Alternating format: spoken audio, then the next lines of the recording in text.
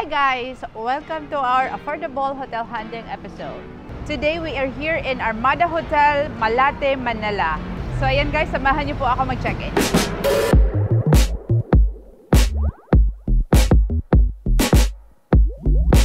Pagpasok nyo, ito yung bubungad sa inyo. Ito yung lobby nila and front desk on the right, and they have a restaurant here so where you can eat. The Armada Hotel Manila opened its doors in October 2011. It is set in the heart of Malate with 15 floors consisting 96 cozy rooms and suites, cutting-edge amenities like spa, rooftop pool, and a cafe, and excellent comfort in the Bay region. Armada Hotel Manila delivers a welcoming, luxurious hotel experience. Nakapag-check-in na tayo and we are going to 12th floor.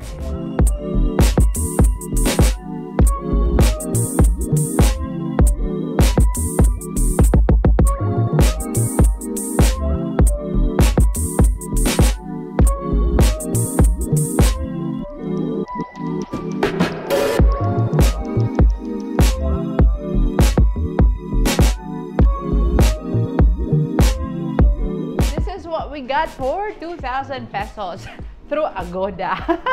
Grabe no? Ang ganda. Laki ng room nila oh. The original price of this is 5,500. Ang laki ng discount, right? More than 50%. But the thing is, walang breakfast yun. If you book it directly to the front desk, that would be 5,500 pesos with breakfast na yun. So this is a 30 square meter, which is a king-size bed. Yeah.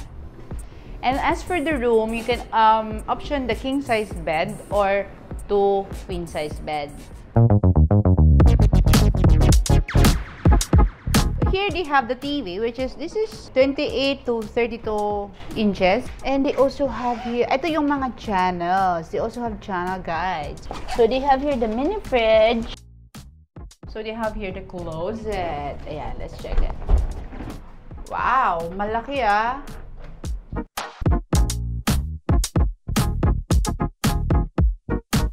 So they also have their working desk. Let's see the view. Oh, this is a view. The view of Malate. Meron sila ditong ganitong upuan yan. This is actually very relaxing if you wanted to read your books or just read messages. Ayan, sandal-sandal ka lang dito and open that curtain. Ang ganda ng view. Parang ano siya eh, parang connected ka sa labas. Ayan. And here is their shower. Malaki yung shower room nila. Malinis. Ayan. And they have here the shampoo and the sabon, dental kit. So here, allowed 2 adults and 2 kids, basta 11 pababa. Libre pa yon. They also allowed guests until 10 p.m. only. And for hotel guests, you have to present your ID. And paglabas nyo na po yung ID nila ibabalik doon sa mga visitors. So until 10 p.m. only. So if you are a smoker, you can request for a smoking room. This is very close to mga bars, yung mga nightlives nandirito, mga live bands, discos, and whatever you're looking for. Their check-in is 2 p.m. and check-out is 12 p.m. They have also an airport transport services. You have to pay 1,500 for the service fee. Prompt service and perfect places for meetings, seminars, and private social gatherings are all offered by the hotel's convenient location in Manila. All of the in-house guests will have a free access to their rooftop swimming pool and fitness center. Armada Hotel Manila has a basement parking which is free for all check-in guests. However, due to limited space, a slot will be allocated on a first-come, first-served basis. And now we're going to check out their amenities.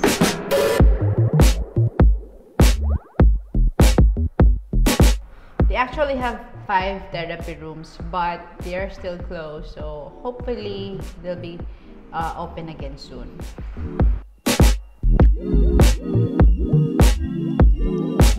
Ang ganda ng gym nila. Social. Yan, look. Kompleto. Ayan.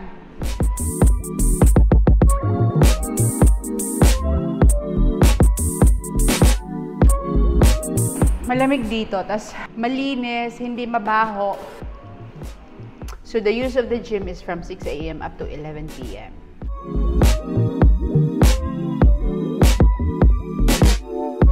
We also have function room here, which is the Entrada and Raha. This is their Raha function rooms. Ang ganda ng view niya, guys. So this is what you'll get. Beautiful view. Ayan. This is good for 100 bucks.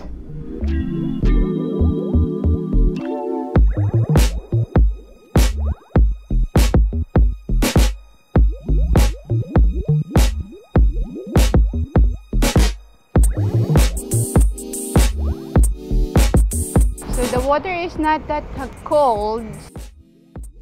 Mayroong under construction na building here. And you can see the sayang kasi siguro nung wala pa to, maganda yung view dito dahil nakikita pa yung Manila Bay. But now you can only see a very little of Manila Bay. Rojas Boulevard po yung kahabaan na yan.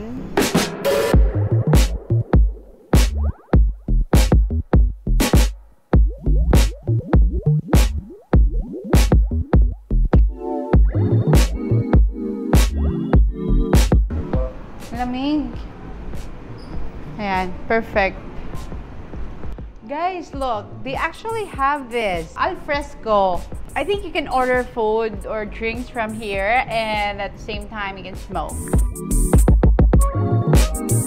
They have a breakfast here which is 588 pesos per head from 6 a.m. up to 10 a.m. and 10 a.m. onwards is a la carte. So, we are here in the second floor for the function room. So, ito yung function room nila, which is the Entrada.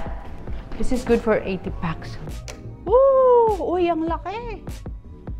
Ayan. So, mas social dito. This place is good for business meetings and, you know, some events, yung mga parties. Parang nakaset na siya for business meetings.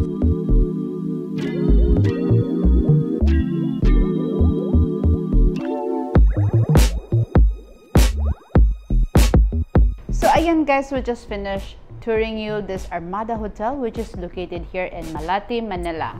So, this place is one of the best affordable hotels that we checked in. I recommend this place dahil malinis. The staff here, they're all good and they're very accommodating. It's very close to Robinson's Mall, Manila Zoo, PICC, and the Rojas Boulevard. So ayan, I hope you guys enjoyed this video and that's it for today. Please support my channel by clicking like, subscribe, and hit the notification bell for you to be updated for more upcoming videos. See you again on another travel show. Bye!